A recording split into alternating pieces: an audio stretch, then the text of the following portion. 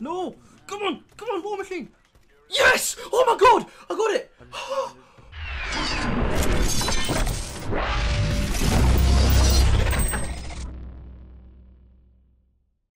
Hello everyone, what is going on and welcome back to my channel for another video today. Now today's video I've got another class of video for you guys, and today is on a gun what has just been recently buffed just like the Swordfish, and it is now absolutely insane. Now this gun is the ABR-223 and it is in a tactical rifle just like the Swordfish did, and in the recent 1.07 update it got a little buff. I think it just got a little less like kick, like a little bit less recoil. What you might not think's a lot, but with the recent buffs and like adjustments this gun's had, it is really a monster now. Like honestly, I know I say this about a lot of guns a lot of the time, and I say this about the Swordfish, but I think this is honestly probably my go-to gun now, along with like the Vapor and the Maddox, because this gun is so good.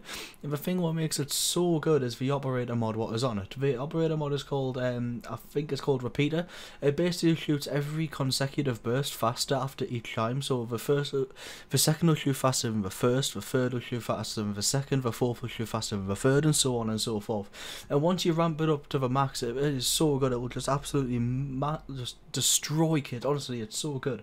So the class that I was using will be on screen now, and I'll just run through why I'm using it now. I was using extender mag because, like I said, as it ramps up it shoots faster, which means you're going to burn through ammo a lot. I was using stock because obviously it's a boots on ground game. You want to use stock where you can on ARs and like tactical rifles, and obviously the operator mod and ELO because the sight isn't that great on it.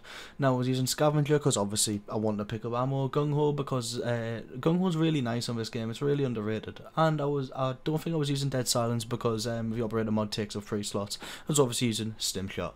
Now I was using War Machine in this game, and I can't express how good War Machine actually is on this. Like she wasn't very good. Like battery was good on BO4, but that was for kinetic armor.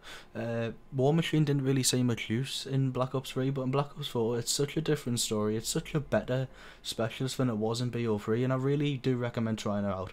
Now I know this has been pretty much a short video, but I want you to use this class, and yet again I know I say that about every single class, but this class really is something special. It is so good.